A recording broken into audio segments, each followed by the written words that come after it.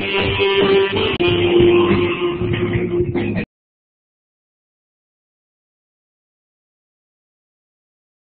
orientation in just a moment. The facilitators today, my name is Carolyn Peterson, and I'm the Assistant Program Manager here at the Washington State Library, and I'm also an Association for Rural and Small Libraries Board members, which is how I met Chris. And I heard his program last year at the Association for Rural and Small Libraries program and thought it would be a great one to have other people benefit from. And from the size of our audience, I think that's a great one. Jennifer Fenton is co-director of this continuing education program with me, but she is on vacation today. So the folks who are helping you today are Joe Oliver, our technical producers, and Jeremy Stroud. And we are both having a lot more folks having audio problems than we normally do, because I'm guessing that this is their first time using Blackboard. So we have folks doing that, and both Jeremy and if you will copy down both their emails and their phone numbers, then you can see how to get in touch with them if it doesn't work. So we wanted to say that, of course, who is sponsoring this? We always like to say that libraries are free, but we know that they aren't. So we are here at the Washington State Library. We are part of the Office of the Secretary of State, and we receive our funding from the state of Washington, but the great majority of the library development funds come through the Institute of Museum and Library Services, and we'd like to acknowledge that right now. So now I'm going to check back in with Jeremy and Joe and see if they are ready to, I'm just going to click back through the slides and we'll get right back to here.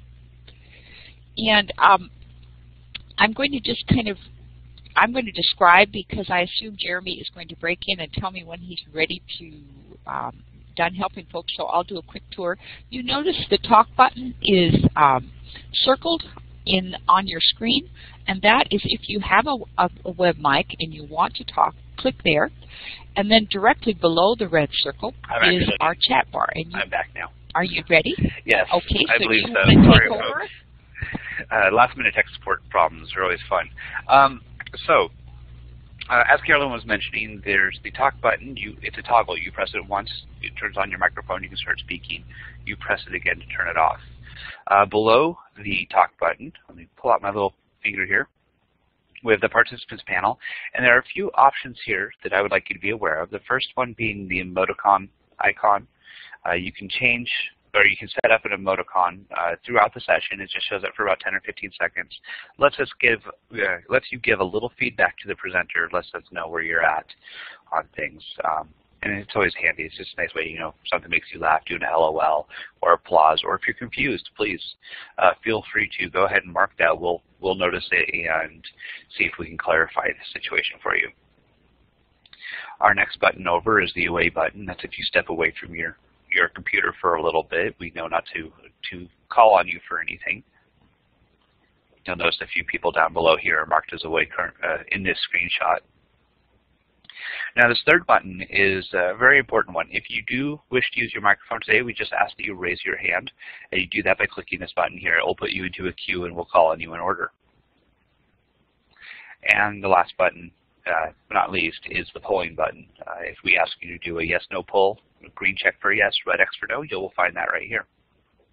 And down along the bottom, we have the chat window. You just click into it, type out your message, and press the return key to send it. So I hope that everything goes smoothly here. We're having some troubles with audio still, it looks like. We're going to see if we can get those cleared up. But I won't hold anybody else back, so we're going to go ahead and push on.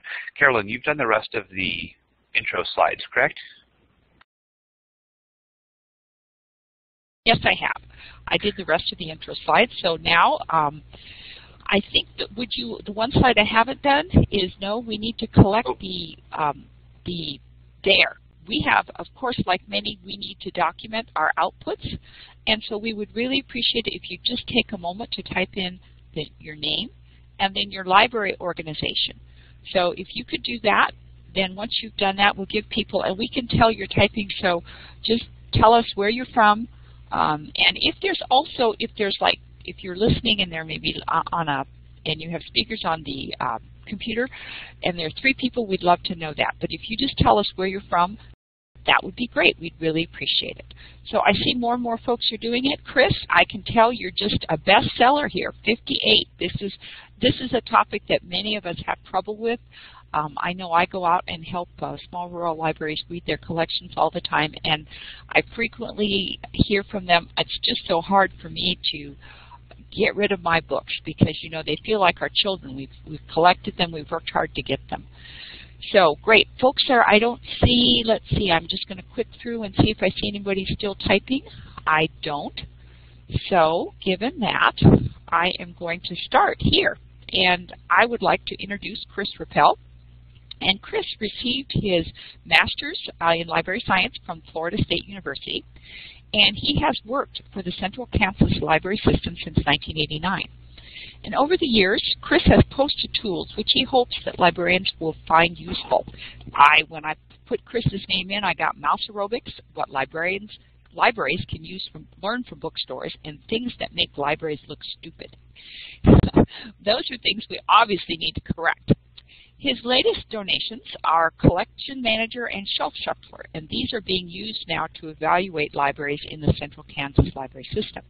And the library link is right there, and so you can download this the spreadsheet now because the examples will be discussed in PowerPoint. And I think what I'm going to say is I understand that Jeremy is going to monitor the chat, and so if you have a question for Chris as he moves through his presentation, don't hesitate to put it in chat, raise your hand, and Jeremy will catch it and then gently interrupt Chris so he can answer your questions. And with no further ado, I'm going to turn the mic over to Chris.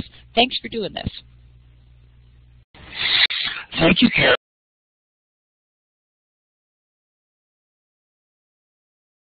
And thank you, Jeremy, for allowing me, giving me this opportunity to share this tool I use. A tool I use to evaluate our Central Kansas Library libraries. I guess I need to ask, can everybody hear me okay? If you can, please type yes. Let's make sure that my voice is okay. Great. Okay. Collection Manager, I'm going to be displaying it in the PowerPoint here. The URL that's on the screen, it should open. It is an Excel document. It should open in Excel. It may be that your Excel, so I would recommend saving it. When you download it, you need to type the link here into the web browser. It will download, and you save that file, and then open it in Excel. If you do not have Excel, it should also open and work in Open Office. But I will be showing it here, so you'll be able to see it just fine. So let's go ahead and get started. Usually when most presentations, most workshops dealing with weeding talk about how to select specific titles to weed. In this webinar, we're going to step back from the trees of deselection and look at sort of the entire forest of our collection. And we're going to use a tool I created to look at that forest and do an analysis which will help us find out which trees we should be weeded and which trees we should expand by buying more titles this year than we purchased last year. It's free and it's on that URL. So why should I use Collection Manager? Okay, let's see here. One is librarians observe the check-ins and check-outs from their library, and most feel they know which collections are popular and which collections are not popular. Collection Manager uses numbers to give us a more precise measurement of what is popular and what is not popular, and how popular the collections are relative to each other. And we use this precise measurement, or Collection Manager uses this precise measurement for a link between collection size, the circulation for the past year, and the number of titles purchased during the past year to make a recommendation about which collection should be weeded and by how much, and which collection should be expanded and by how much. And so this gives, and it will then eventually even recommend the approximate number of titles that you should purchase in each of the collections. Collection Manager also does these precise measurements, also allow us to do one other thing, and that is look at the small collections, the efficiency of small collections. Quite often, the circulation from small collections is very small relative to the total circulation of the library. And so library staff may overlook how effective and efficient these collections actually are. And by that I mean that some of these small collections may have actually very high circulation given the small number of titles. And so Collection Manager can help us identify those small collections which we should provide continuing and maybe increased support. So let's look at how Collection Manager actually works. I'm going to now go to Collection Manager and application sharing. Go to my desktop. There we are, and there it is, Collection Manager. Okay, here we are. Can you all see? Chris, can you minimize the Blackboard Collaborate window there? Yes, I can. Thank you. So can you all see, I guess, since it's minimized, I can't, can you all see the spreadsheet? Type in yes, or do the little green check.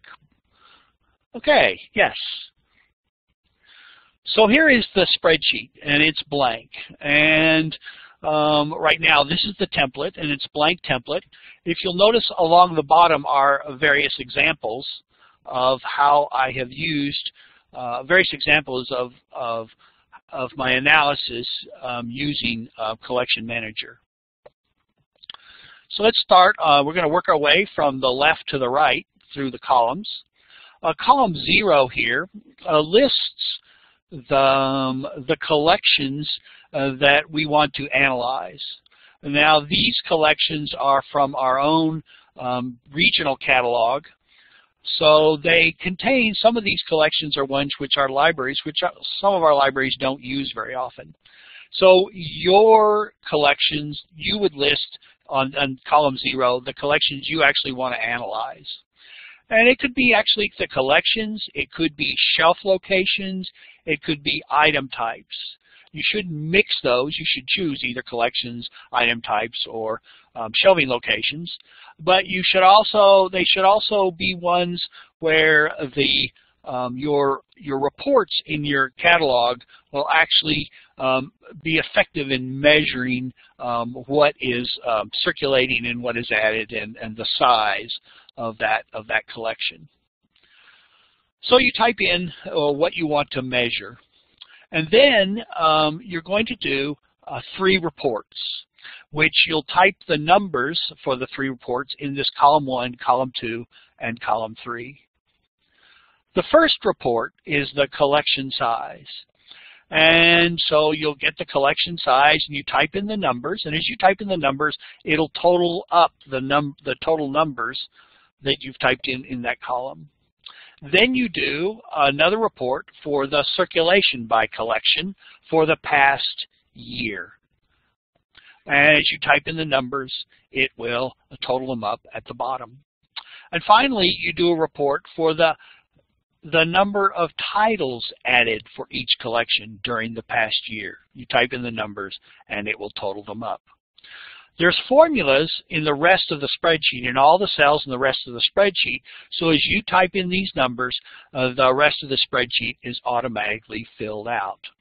Now, I don't want to type in a bunch of numbers, so I'm going to come over here to example 1, and I'm going to copy these numbers,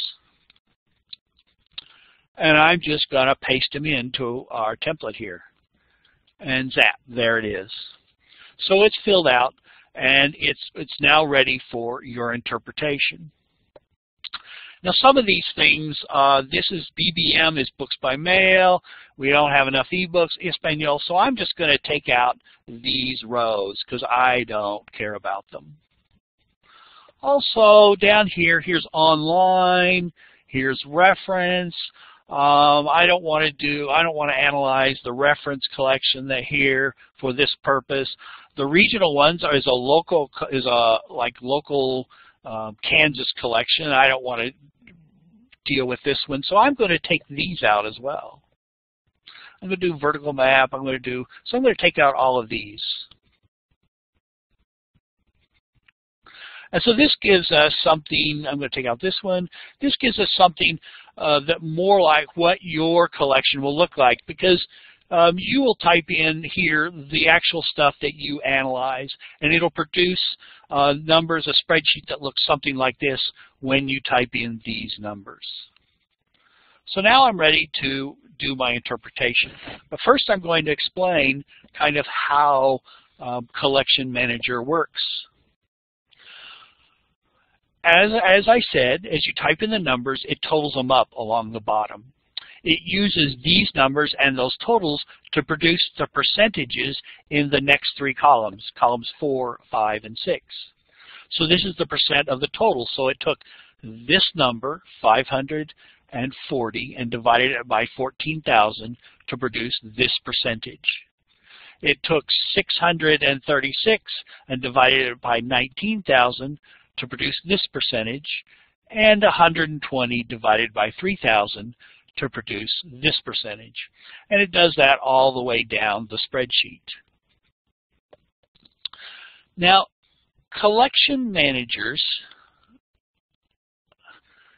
the analysis of Collection Manager assumes that the collection is most efficient if these percentages are approximately equal across the columns.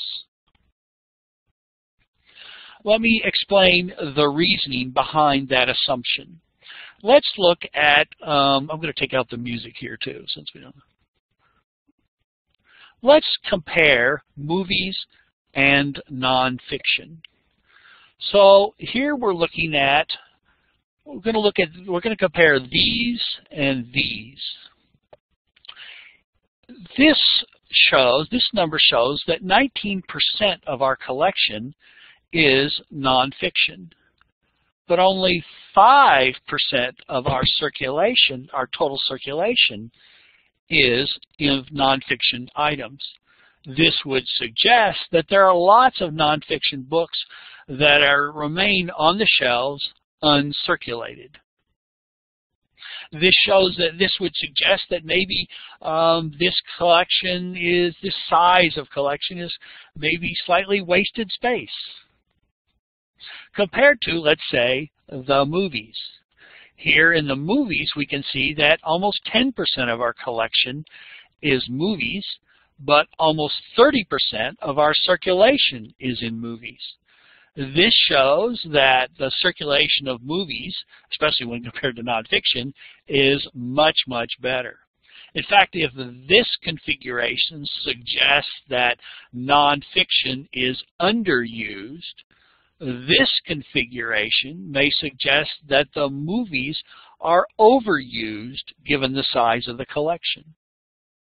So it would be better, these kinds of configurations up here seem to suggest a better match between the percentages of the total collection and the percentage of the circulation.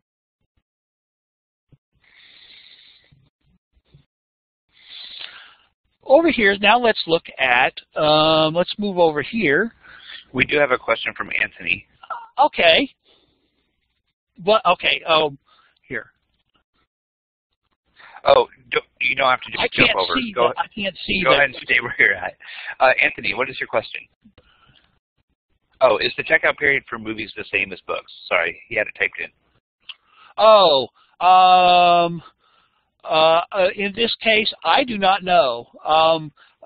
This is somebody else's collection, so I don't know. This is, I haven't any idea. I haven't any idea. Okay, to return. So now let's compare these two columns. And this shows the percent added, total added of percent of titles for each collection of the total added during the year. Okay, so this number shows for nonfiction, 15% of the titles added were to support a large collection which only receives 5% of the circulation. 14% of the titles was to support a smaller collection which receives 30% of the circulation. I would suggest that the reasoning goes that this 15% is probably more support than nonfiction needs for this amount of circulation. This number suggests that maybe 14% is not enough support for this amount of circulation. Over time, this amount of circulation on this size of collection may eventually most of the titles will be circulated, and so so you need to buy more titles than you have in the past. So that's the reasoning behind the assumption that these titles, these percentages should be approximately equal. And that reasoning is actually measured and carried out over here in column 7 and column 8. Column 7 compares or does a subtraction between the circulation minus the collection. And when the circulation is lower than the collection, you have a minus number, suggesting that the collection is larger than it needs to be to support this amount of circulation. When in this case, the circulation is larger than the percent of collection, you get a positive number. When these numbers are great, when the positive and negatives are very large, I put them in red to emphasize the green. Oh, sorry, not just red, but in color. The green means that it's a popular collection, and the red suggests that this collection should be weeded because the percent of the collection is much higher than the amount of circulation, and so it suggests that possibly approximately this percent of this collection should be weeded. The same thing with young adults. Over here in column 8, we are looking at we are subtracting the total added from the total circulation, the percentages of the total added and the percentage of the total circulation. When the added is larger than the circulation, you produce a negative number suggesting that you should buy fewer titles. If the added is less than the circulation, you get a positive number, over here positive number, suggesting you need to buy more. And when these numbers when the difference between the two numbers is large, again it's colored. And this one, the red in this case, means that you should buy fewer titles next year in this collection, and the green means you should buy more titles. Suggests you should buy more titles. In this case, in this particular example, at least for the colored ones, everything seems to agree. But you can see, for example, I think example over here, example 3, example 4, you can actually get differences. Over here, for example, this one, column 7 is red, and column 8 is green. So you can get what appear to be contradictions. Here, for example, is what appears to be a small one. You have a negative number suggesting that where this is kids' books, suggesting that kids' books should be weeded, but more, this positive number suggests you should buy more kids' books. So the interpretation of this configuration would be that you should weed the old books and buy more new books. That is not, that kind of recommendation of weeding the old and buying the new is not actually a contradiction, though it may appear to be so here in these columns, but it's actually not a contradiction. Now, I would like to move to column 9. Column 9, these columns 7 and 8 we're looking at using these columns to do our analysis and making these kinds of recommendations. Column 9 goes back to columns 1 and 2 and does a different kind of calculation to give us what I consider a second opinion. This divides the circulation by the collection size to give us the circulation turnover rate. And if the circulation number and the collection size were exactly the same number, this number here would be a 1, meaning on average, each book checks out once each year during the year. That would, of course, be an average. Some books wouldn't check out at all. Other books would check out twice. So the 1 means that every book is checking out approximately once. When the number is greater than 1, that implies that the circulation is more than that every book is going out more than once a year. Not every book, but some of the books are going out more than once a year. So a higher number is good. Down here, when the number is below 1, this suggests that on average every book is going out less than once a year. And so the 0.4, if it was 0.5, these numbers would actually, this number would be 50% of this number. So the numbers less than 1 are bad. So more than 1 is good, below 1 is bad. Now, this is a different way of a different kind of calculation, looking at your circulation a different way. These numbers are percentages based on your totals of the columns. These numbers are simply dividing across these two columns. So it gives a different way of looking at your circulation and compared to your collection size.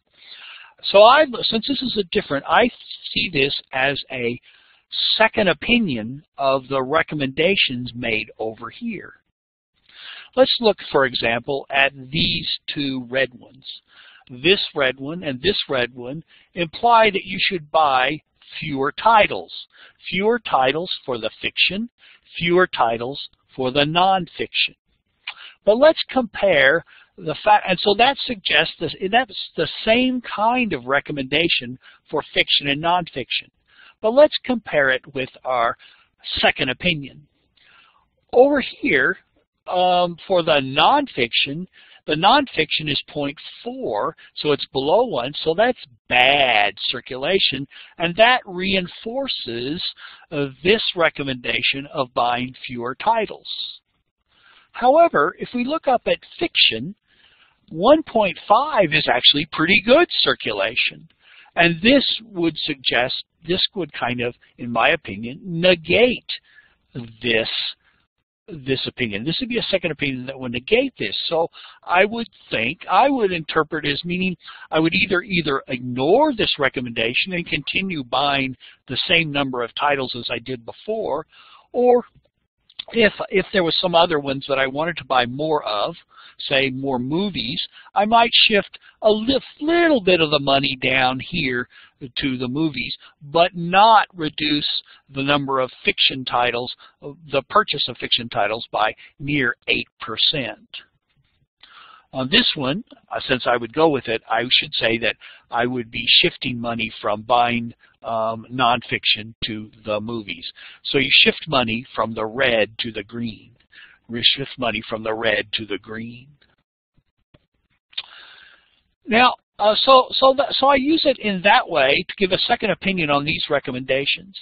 I also use it for, I talked about in my introduction, talking about we can spot small collections.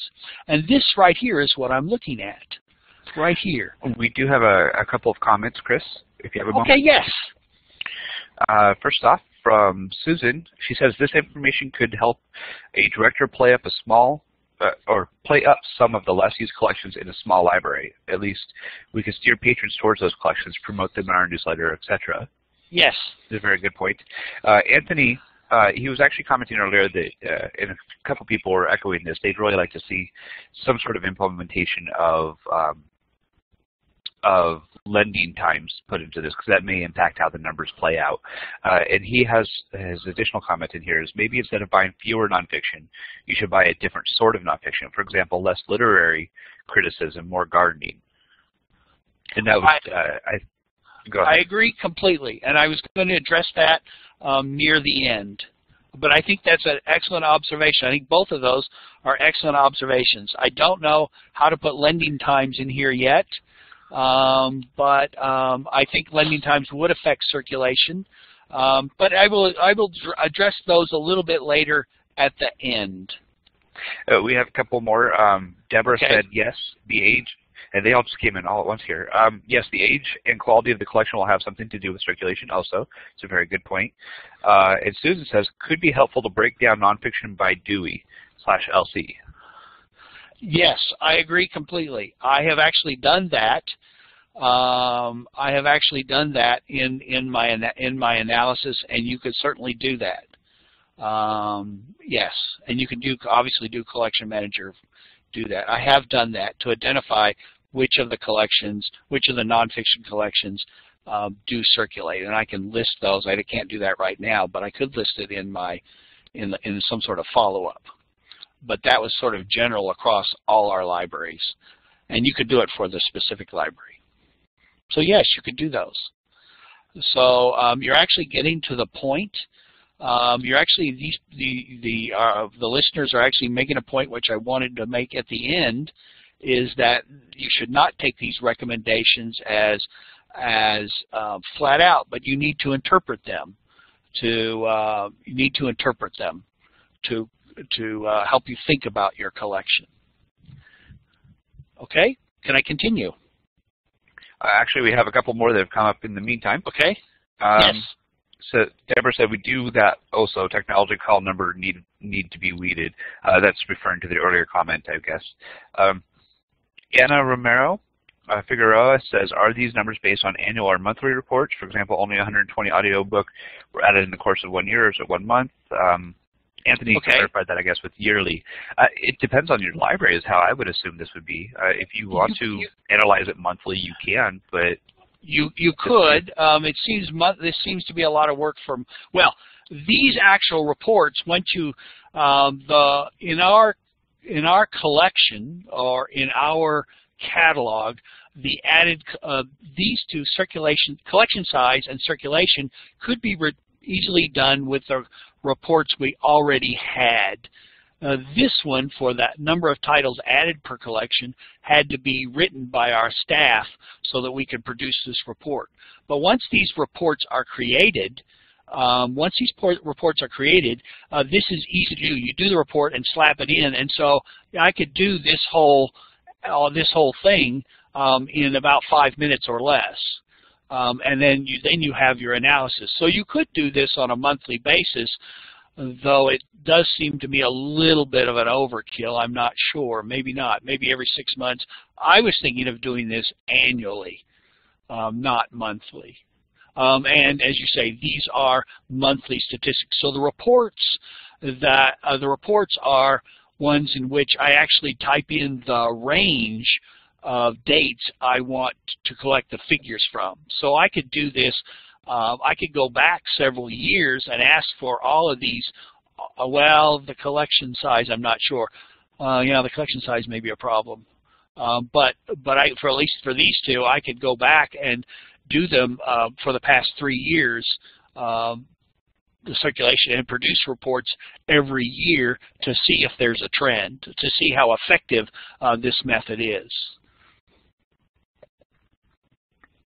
Are there any other comments? Anne appears to be typing, but I believe she's actually had something in there for a while. A couple people appear to be typing. Heidi says, does this assume that your budget is the same from one year to the next as the number added to the collection is the same in column 3 and 10? Of course, different items cost different prices. That is true. I have thought of how to put in titles. That would complicate. The answer is no, it does not make any of those assumptions. It's going to make recommendations here at the end of the number of titles, but you're certainly right that if you shift from buying, say, nonfiction to movies or something, you will not be able to, there will be a difference in the cost per title. I can't figure out how to put that in any simple way. It would make the process so complicated. That is an administrative task rather than a collection development. I'm working on collection development process, so then you have to move it over to the administrative part, which handles the budget and the finances, to work out how to implement these recommendations. So these are all excellent questions. This spreadsheet cannot provide those answers. That is a different. I'm going to claim that that's a different task. It's going to have to be. I cannot make a spreadsheet that will, because you're going to have changes in, say, the prices of the titles, and it's going to be ongoing, and I can't figure out how to put that in, and it will vary depending on your vendor, where your library buys stuff, and it's something that's too complex for my programming skills. I can't do that. I might be able to help you out with this one later on. I have an idea on how to implement that. Heidi does say, so it wasn't intentional these numbers are the same. And I believe you mentioned earlier these numbers are from somewhere else. This is their actual collection stats. Is that correct? That is correct. They are actual, yes.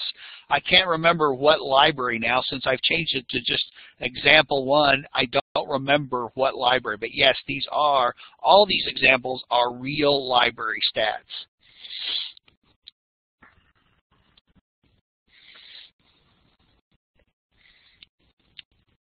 I believe that's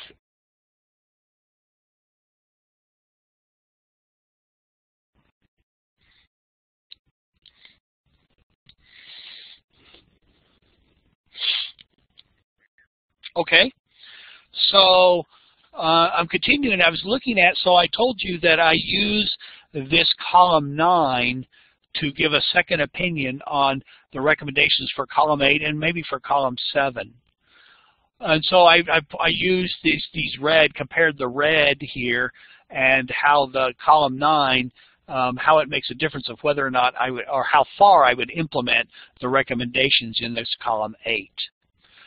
Earlier in my introduction, I talked about that one of the things Collection Manager can do is to focus in and identify the small collections which are actually very efficient. And this here is an example. This is, if we look across, see that this is the large print collection. It's small, and so the circulation as a part of the total circulation is very small. But over here, this 3.0 shows that in fact the large print collection is actually the second most efficient collection in this library. Given the circulation is the second best, even though the collection is very small. It is twice as efficient, for example, as fiction, which has large circulation. So so that this number would suggest that we should continue supporting buying more large print, and maybe even buying more large print than is recommended here. So this helps identify which small collections are actually worth continuing to support. It's worth the large print is more important, seems to be more important, for example, than your audiobooks in terms of efficiency, the number of circulations you get per title purchased. Column 10 takes some of these numbers and makes recommendations on approximately, or makes suggestions, ballpark figures about how many titles to be purchased in the coming year. It should say that if we look at one of these, we can see how this is calculated, and that's kind of important. What it does is that it adds this percentage of whether you buy more or fewer, and it adds it to the percentage of what was purchased last year, and it multiplies it times the total number of books purchased last year. And so it produces this number, and the total, so the totals, and it's done for each of these, and you'll notice that the total for what it's recommending is the same as last year. So obviously that can't be true, but so the purpose is that this is kind of a ballpark to give you a flavor, a feeling of the difference in purchasing. And if you compare the recommendation here, the number of titles recommended that you purchase in the future, with the number of titles you purchased in the past, you can see in some cases, radicalness of the recommendation. For example, movies, it's recommending that you purchase more than twice as many movies as you did last year.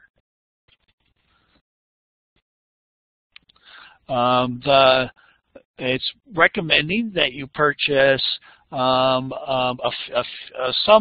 smaller fiction, but you can change that and change that if you wanted. You can see if we look at the nonfiction, we produce a lot fewer nonfiction. It's recommended we purchase a lot fewer nonfiction books than we purchased last year. So that kind of puts us in the ballpark of what its recommendations would be based on really these numbers, this number and that number added together. So now I wanted to, any kind of analysis like this is subject to the old thing of garbage in, garbage out. So there's two kinds of garbage, and really the garbage we're talking about for the garbage in, we're talking about garbage that would be in these reports over here in columns 1, 2, and 3. And I see two kinds of garbage that could appear that you need to take into account. The first is that, especially in this first report, we are adding up the number of titles, the number of catalog records linked to each of these collections. Some of these catalog records will be for items that for items that are no longer on the shelf. Items that have been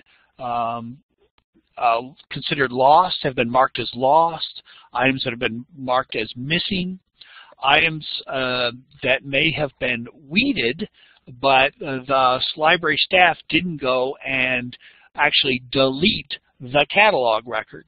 So there could be quite a few of those titles, and so you need to do, before you do this analysis, you need to do a report about how many lost items there are, and you either have the option of deleting those records and then redoing the report, or when you do the report, reduce these numbers over here by the amount that is marked missing and lost. At least something of that, to make these numbers accurately reflect the number of items on the shelf that can be circulated. If you do not do this and you count a bunch of titles, catalog records for items that aren't on the shelf, it messes up your analysis over here in column 7, which compares your collection size and your circulation. It also messes up the analysis on the turnover rate, the collection turnover rate, because it's comparing circulation and collection size. And if you have a bunch of titles here, if you count a bunch of catalog records that don't have titles that can circulate, it's going to make these numbers, especially in column 9, look really bad. And so you need to do something to make sure that these numbers reflect items that can be actually circulated.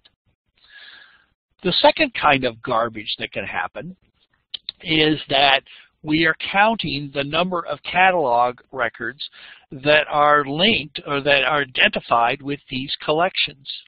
I have seen examples in our libraries where the cataloging was such that they skipped over that step, and that the record was put in, but there was no link to any of these collections.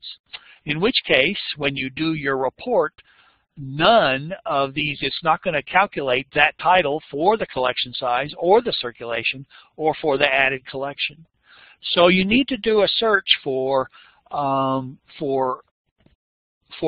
catalog records in which the collection is blank. And you need to go through those titles and link those titles with one of these collections. And when you do that, it will correct your report, and it will redone the calculations and will add those in for all these, even if you're doing it, we're doing it a year ago, the past year. It won't matter. It'll pick those up and measure them correctly, because it does know how many times that book has gone out or when that book was added to the collection. It just doesn't know what collection it belongs to. So it will correct. So you need to do those kinds of things first, to do a little bit of analysis, cleaning up your catalog to make sure your reports report accurately.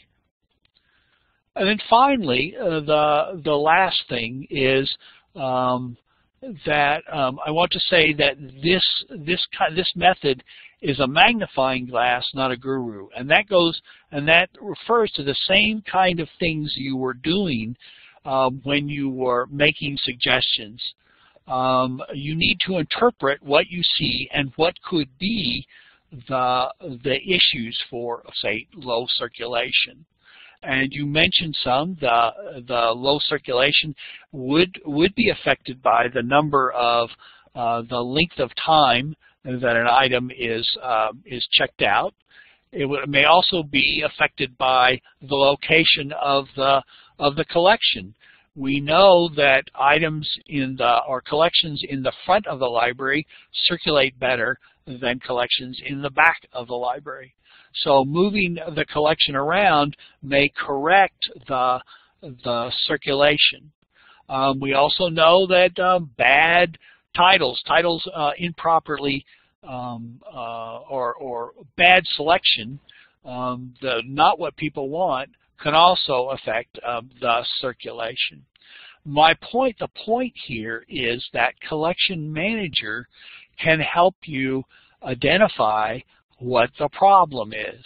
If you think that the circulation is caused by the location in the back of the library, you can move the collection up front and then use this kind of analysis 6 months later, a year later, to see if the collection has improved, if the circulation for that collection has improved.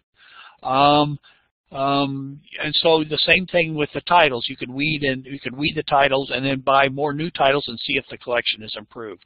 So this is used as a magnifying glass. We do have a couple of comments here. Data to actually, perfect. You just hold them up. You can see them down in the chat if you expand that window. But okay. The first one Deborah, we have been worried that we need Sure. to weed our juvenile nonfiction because it is old, but also needing to add more because of the emphasis on Common Core. We are a curriculum materials library and support the College of Education. Now, reading that comment, my first thought was column 7 might show a negative number, i.e. weed, but column 8 will show a positive number, meaning add. That's if the data from the report here supports what she's thinking with weeding but still adding. Is that correct?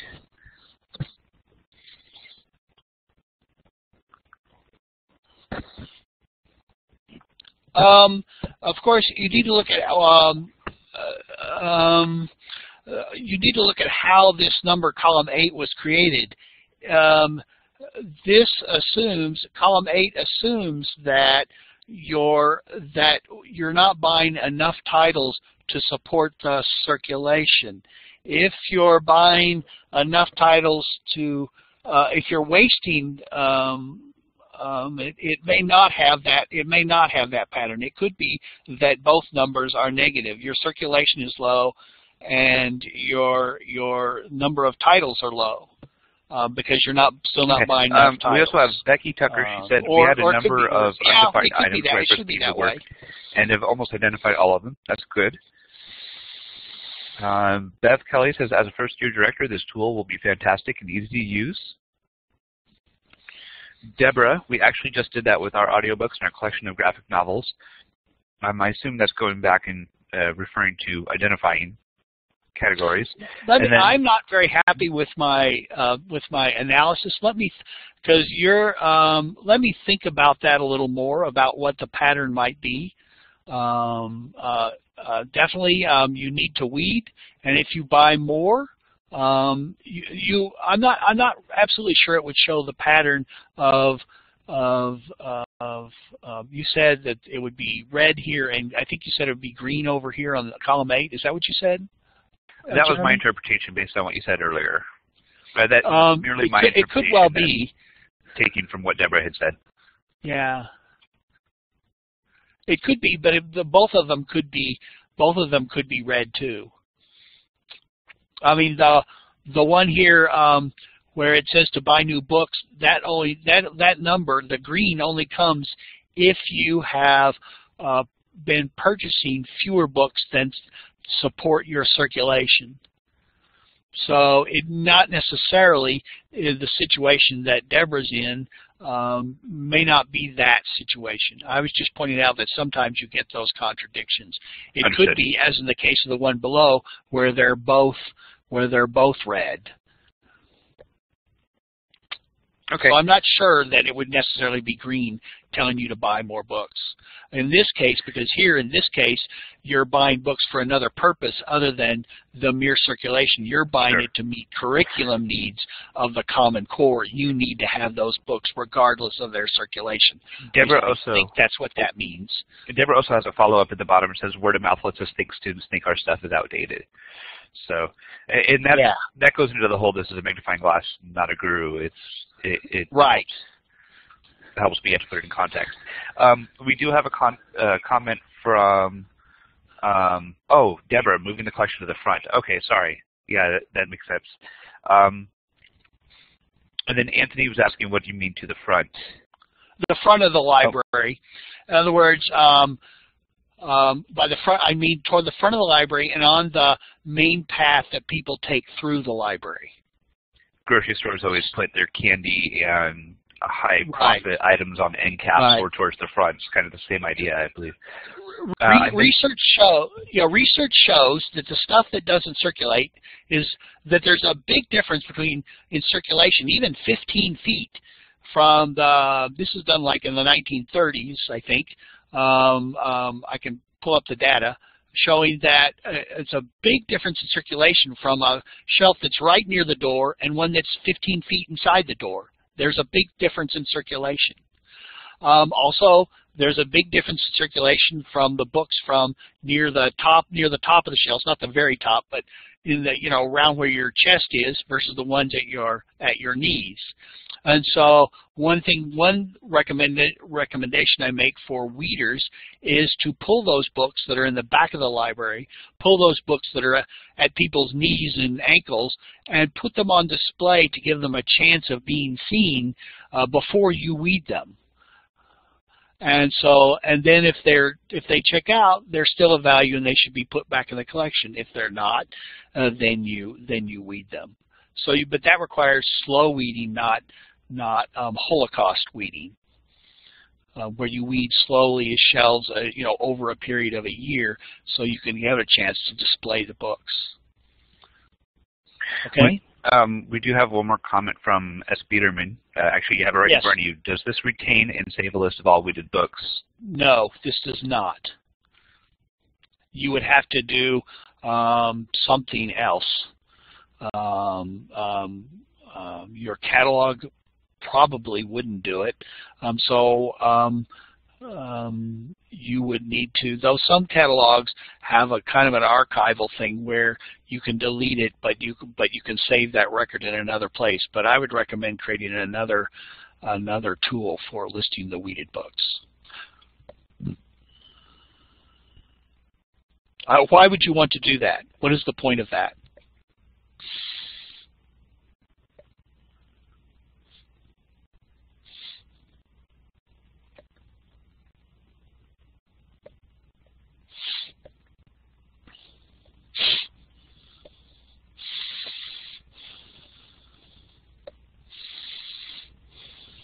We have some folks typing, so. Sure. And just to give folks a heads up, we are coming on 10 o'clock, so it looks like we're probably going to be running a little late with Q&A.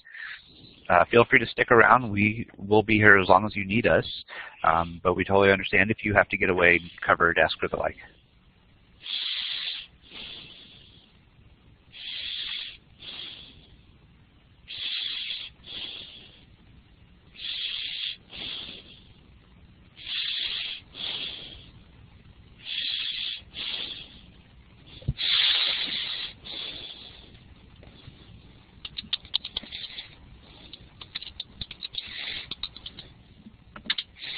Here is my email address for those of you who want to carry on the discussion later. I won't be able. I have to do a presentation this evening, so I won't have time to discuss now. But I would tomorrow. So you can send me any other questions that we can't get answered here. We do have a few posted right now if you have time for them. Sure, I do. I up do. and didn't realize that they were appearing below on the chat. Pamela says, please explain the 3.0 and turnover rate again, please. The 3.0 turnover rate. Okay, it's the Oh, I'm sorry. Anthony actually answered that. It means each item in the collection had an average of 3 uses in that year. Yes. S. Biederman, because some board members were questioning about purchasing some books that they said had been purchased by a former librarian, and then I repurchased some as I didn't know that they had been weeded, which is the reason for keeping a weeded list. Oh, I see. Yes, yes. Yeah. That is a problem. When you weed, a certain percentage of your books will be requested later, and yeah. Do you provide certificates of attendance for CPE hours? I know here at the State Library we do not. I'm not sure if we. I don't have one. I can make up a little certificate and send it to you. Yeah, but there's nothing official backing it. Yeah, I was going to say the same thing. I mean, we can do up a quick certificate, send it out, but there's nothing official at all. Really backing that up. So. And we have a number of people saying thanks, and please display Chris's email address. He actually put it up there in the chat. I will go ahead and put it out in our main window. It looks like you're done sharing that. Yeah, if we click through it, it's at the end there. If we click through at the very end. There you go. Right there. Desiree Churchill says, we also sometimes get donations of books and would be helpful to know if we weeded those in the last few years. Good reason for keeping track of the weeded. Some more thank yous. A lot more thank you. Gina, you had a question?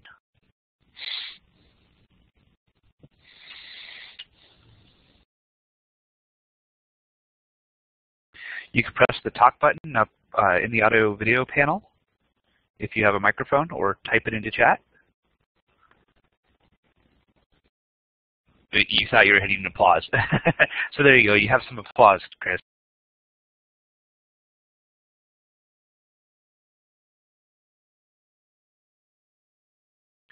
Certainly Excellent. welcome all kinds of comments and criticisms and thoughts, because this is an ongoing, like any tool, you want to perfect it and make it better. And your suggestions were really great. The ones there, some of them, and all of them were certainly relevant to the circulation.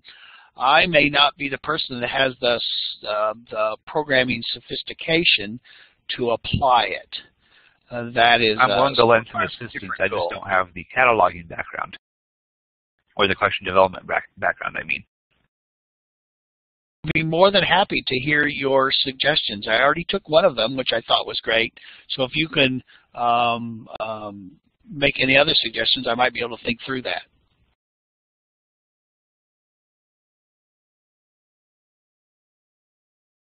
Well, it looks like folks are heading out. Thank you very much for attending. Please join us, not in July. We're taking a vacation for July's first Tuesdays, but August 5th, 9 o'clock Pacific Daylight Time. We're going to be talking about user-friendly subject headings with children's books. So please join us. We'd love to have you. It's the same URL to get in as you use this time around. And Chris, thank you very much for presenting. It's a wonderful presentation. Had a lot of interest, looks like. It was a wonderful show. Thanks.